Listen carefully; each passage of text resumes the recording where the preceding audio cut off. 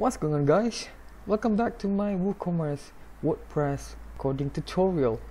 So for today, I would like to show you how you can add on a button in your product page so that your customer can contact you directly to WhatsApp, maybe for asking a question about the product, or maybe if they want to pay offline without using your WordPress payment method. Some of the users would like to use the CDM because they don't have online banking. So I face this issue for some of my clients. They asked me to do this, and then today I would like to share you how I did it. Alright, so without further ado, let's get started. Open your WordPress project, and you can see, let's say here is your WooCommerce. Then you go into product page, and they want to add somewhere right here the button to contact through WhatsApp or order through WhatsApp.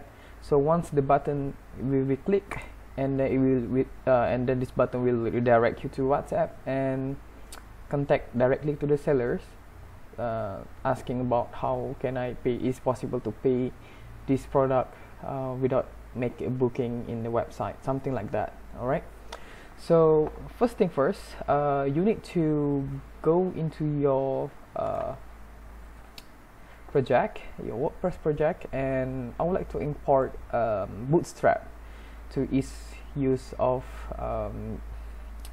styling, because I don't know pretty much to styling with CSS, so we can use a Bootstrap to get use of it. Alright, first of all, you need to open the WordPress content, go for the themes, and then you find your themes. I'm using storefront. Go to your header here, and you can add on the top. I already added this Bootstrap link so that you can access the styling without using on a pure CSS. So after you done this, now let's get into the coding. First of all, to write a plugin, as usual, you need to go to WP content, click on plugin, and here you're going to add some, you need to add a new folder. Let's say this is WhatsApp order, like that.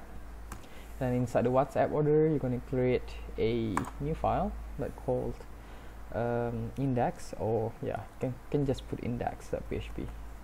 Alright, now here you're going to start your code.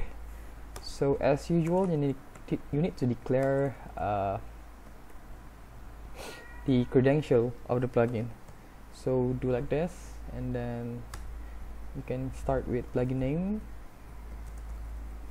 Maybe we can put it WooCommerce WhatsApp,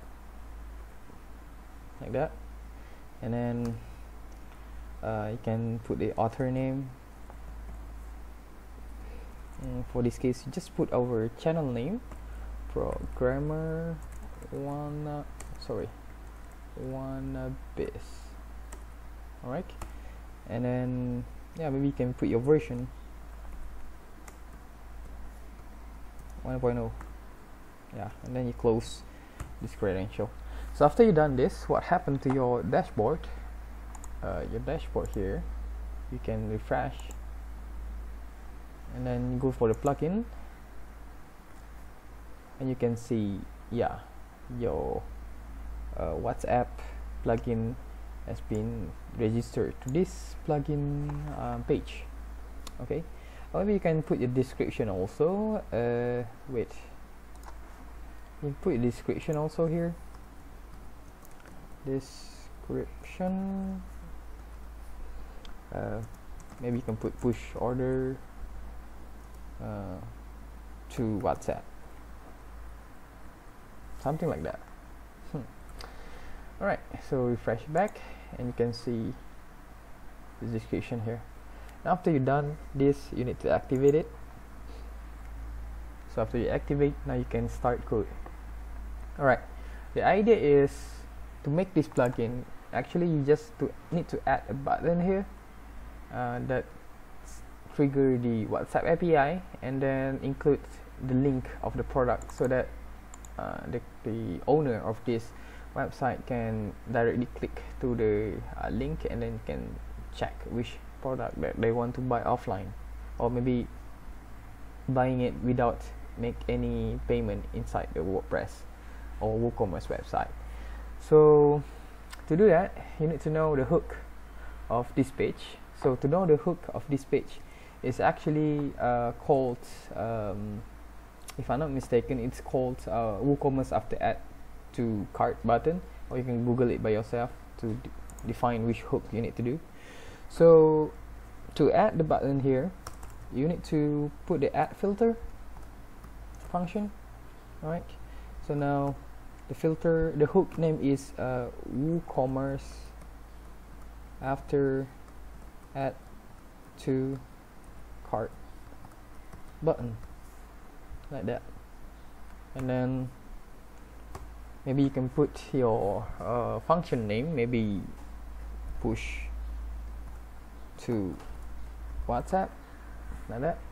And then put the what we call this the priority, just put 10, and then you can start to code the function. So declare your function first, function add to cart right here, right? And then you're going to start to declare the pretext for the WhatsApp. To generate the pretext for WhatsApp, you go to this WhatsApp generator. I will provide this in the description. You key in your phone number and then you can key in the pretext. Like this, I already done it. Alright, so I just copy this thing. Alright, and then go to your code again and then declare this pretext like that, and then put the string here. Alright, the next thing is you need to you need to populate the button without the pages. So just put echo and then do some HTML styling here. We can put a and then put a class. This class will be used the bootstrap, so btn success for the green button. And then yeah, so you can start to pass the href, and then for the href you need to include the pretext. So just do it like this, pretext. Okay, close it, and then maybe some space here you can put it, and then you start to need to make a function that they can return the current page URL of the product. Maybe just put it first, get URL, the name of the function, and yeah, here we go. Yeah, simple as that. Now the next thing is you need to close the a tag. Don't forget to close your a tag. -a,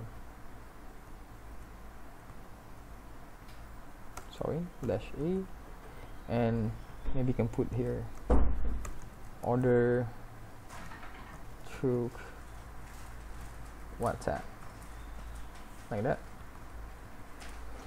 And then after you done that, let's try to refresh our e-commerce. Okay, it looks like it's not working. Never mind, let's try to see what happened here. A tag, maybe we can cut it out first to see what's happening. I think I got the wrong hook. Let me check back. WooCommerce. Oh yeah, misspell here. WooCommerce. Yeah, there is a callback array. Alright, let's see. WooCommerce. Yeah, should be here. Oh yeah, it's this one. Sorry. Alright, so now let's just refresh it. Yeah, you can see the order to WhatsApp there. We can undo back, I think, and then we need to copy this, put it here, and put it there, and try to refresh it. I still get URL because we didn't declare it yet. So maybe you can try to cut it first and see if it's working. Yeah, it's working here. So now undo that back. We need to declare this function, so just do it like this. Function, oh sorry, capital letters, function get URL,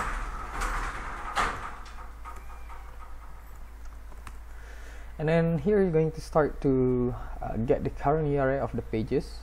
So we're going to use the PHP function. To do that, you need to check the if set first to check either you want to put the HTTP or HTTPS depending on your browser. If your browser have a secure SSL, then it will become HTTPS. So check the set of the server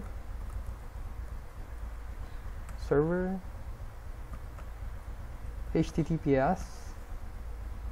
If the server has the SSL certificate and server got the HTTPS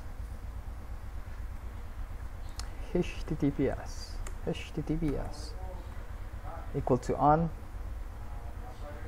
check it on, on, and then we're going to pass the URL is HTTPS like that. Else the URL gonna be URL gonna be HTTP / yeah, something like that. Let's modify our code first. Alright, now after you've done this, you need to append the host to the URL. To doing that, it's going to be like this, as $sign URL is dot equal to the server, and then just put the HTTP host here. There. And then also you need to do it for the request URL. The request URI dot equal server request URI. Alright, yeah. If you've done this, you return the URL value. Right, so after you've done this, then I think it's pretty much it. It's gonna be work. And then for the href, if you want to make it open in a new tab, just put the target equal to _blank, just like that. And here we go. Oh yeah, got an error here. Yeah, it's a get URL. Sorry for the misspell. Alright, so when we click here, there we go. You start to open it to WhatsApp. You can continue to the chat. Open the WhatsApp web, and then we will generate the pretext directly to the seller, something like this. Right, you can send it, and then yeah, you can contact directly to the seller without using any booking on this website. If you don't have a payment, a credit card, something like that, you want to use a CDM. So I think that's pretty much it. The WhatsApp plugin for order. If you want this plugin, I will provide the link of a repository in my description of this video. Don't forget to like, comment or subscribe this channel, and then see you in the next episode. Bye bye.